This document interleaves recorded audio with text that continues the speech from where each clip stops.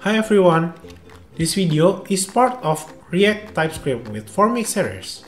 If you haven't watched the previous video, please do! Because on the previous part, we installed all the components we need to make the form that we will build in this video. I give the playlist link in the video description. Let's move on. Let's create our form with normal HTML. Nothing fancy. We know the result will be ugly, but still, this is the first step. Let's open our App.css. Hide this. For date picker, don't forget to import date picker. Import date picker from react-datepicker. And also we need the initial CSS for date picker. Let's import it. Import react-datepicker distribution react-datepicker.css. Done. Now let's remove this and create our form. We'll make it so simple. Form, input type. Oh yeah, we will make a simple form only with name, username, email, date of birth, and password. And of course, submit button. So input type, text, name. Let's give it placeholder. Type your name here.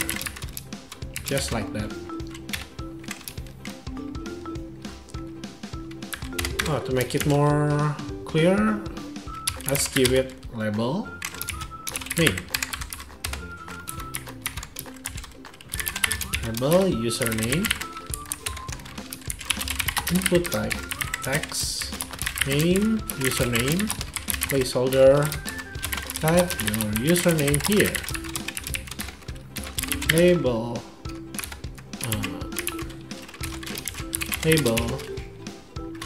email. Input type equals email, name, email, placeholder. I need your email.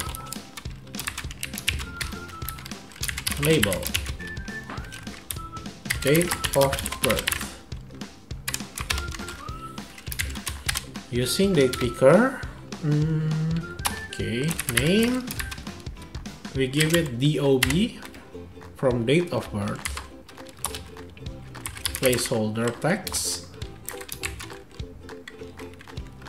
This is where you set your date of birth. Just like that. Okay, it needs on chains. So give our on chains. See, we can see the type. For now, just do it like this to make it simple. Next one is the password. Label password. Input type password. Name password. Placeholder. Give me your password. And last is submit button. We are using button. Type submit. Give me your info and like this video, please. Smooth, right? Done. Let's see the result. Let's zoom in. Now, all of our fields are ready, but it looks ugly, like we expected, right? Now let's style the form. I'll fast forward in this part because the styling is up to you. But I also will give the style script on the video description so you can use it if you want.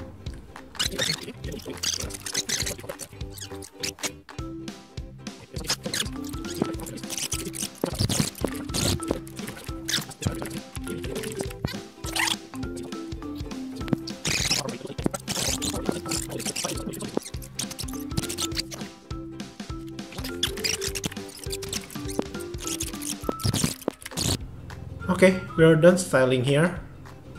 It looks nice, right? If not, please just agree with me, okay? If you enjoy it, please consider to like and subscribe. In the next video, we will start setting up Formik for React TypeScript usage. You'll know what's the difference between Formik that you use on JavaScript and TypeScript. Thank you for watching. See you in the next video.